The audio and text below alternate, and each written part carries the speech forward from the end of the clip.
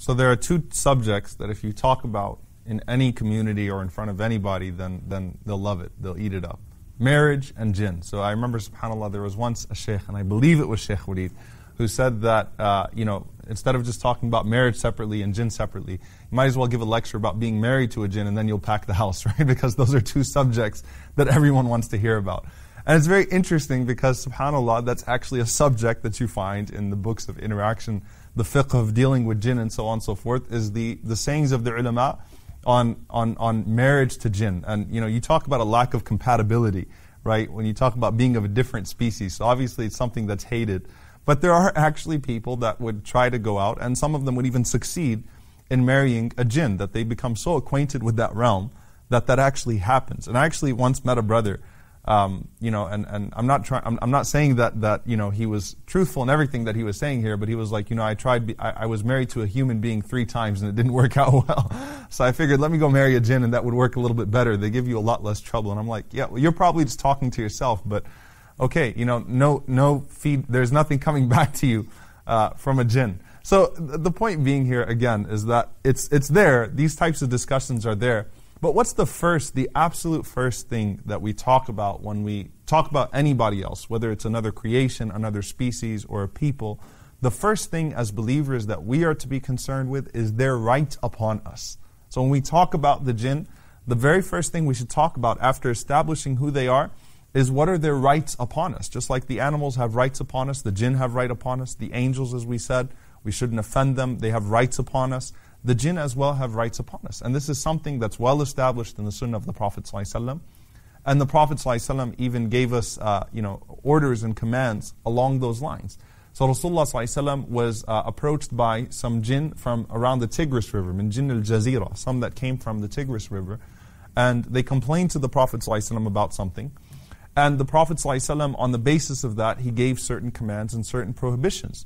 So on one occasion, the Prophet ﷺ, he prohibited the Arabs from, and anyone in that case in the desert, from urinating in random holes. Because Rasulullah ﷺ said those are actually habitats of the jinn, those random holes. Ibn Umar radiallahu anhu said that once the Prophet ﷺ was delivering a sermon, he was delivering a khutbah, and he was mentioning certain snakes to be killed. So the Prophet ﷺ said, if you see Dhul Tufyatain. Dhul Tufyatain means the snake that has 2 lines on the back. It's a particular poisonous snake that the Arabs were familiar with. So the Prophet ﷺ said, if you see Dhul Tufyatain, if you see that snake, then you should kill it. And he said, if you see Al-Abtar are snakes that have a mutilated or short tail. Again, something that the Arabs recognize as poisonous snakes. He said that you should kill those. But then later on, Ibn Umar radiallahu anhu said that you shouldn't kill al-awamir right away, or dhawat al-buyut. Al-awamir, or dhawat al-buyut, are the house snakes. They were used to seeing a particular type of house snake in their time that didn't pose any harm, and it was a very awkward snake. And the Prophet ﷺ said, you should actually warn that snake and ask it to leave. And the Arabs, subhanAllah, the Muslims would actually do this and it would work, okay? Because the Prophet ﷺ said, that those awamir, those dawat al-buyut, they actually tend to be jinn. So if they're not one of those harmful and poisonous snakes, and realize if you're living in the desert, you encounter these types of animals all the time. You encounter snakes and scorpions and so on all the time. So it's very easy to catch it at first sight. Rasulullah ﷺ said, when you see those snakes that don't cause harm, instead of killing it, ask it to leave, right? And give it a chance to leave, because it could be one of the jinn, and they would have that right upon you. Abdullah bin Mas'ud radiallahu anhu, he also said that the Prophet ﷺ, talked about al-qareen. He talked about what the qareen has upon us, and the qareen is what Allah mentions in the Quran, the jinn that is always around us. There's a jinn that particularly constantly whispers to us. The same way that there's an angel that's constantly telling us to do good, and that's also called the qareen in Surah Qaf. Allah subhanahu wa ta'ala calls this jinn, which is always an evil jinn, the qareen is always an evil jinn, that tries to urge you to do evil. And the Prophet ﷺ, he says, مَا مِنْكُم مِّنْ أَحَدٍ إِلَّا وَقَدْ وُكِّلَ بِهِ قَرِينُهُ مِنَ الْجِنِّ. There is not a single one of you except that Allah subhanahu wa ta'ala has caused that there is a qareen from the jinn that is stuck to you.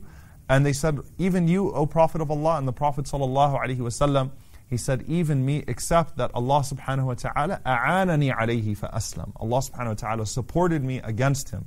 And so he became Muslim. فَلَا يَأْمُرُنِي إِلَّا بِالْخَيْرِ.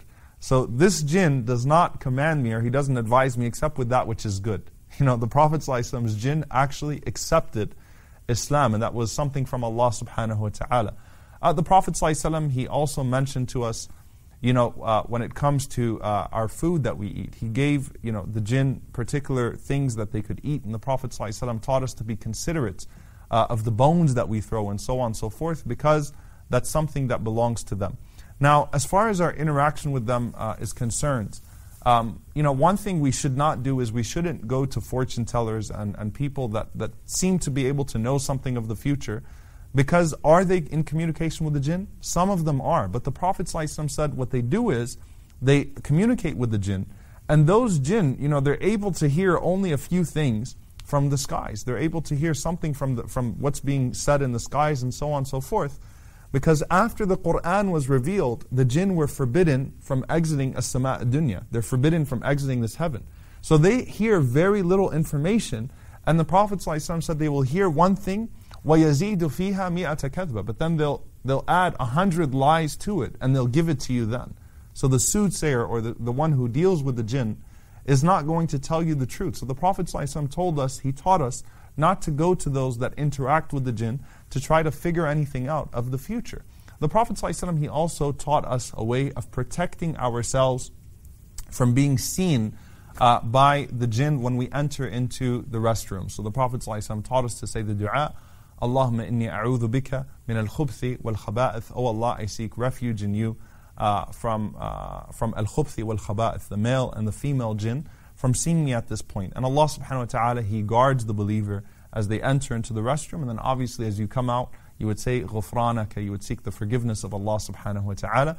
So it's a sensitive issue here of making sure that you don't do anything to bring their harm upon you, you don't do anything to offend them, and at the same time, you protect yourself from their harm and from being seen by them in times when you shouldn't be seen by them, and so on and so forth.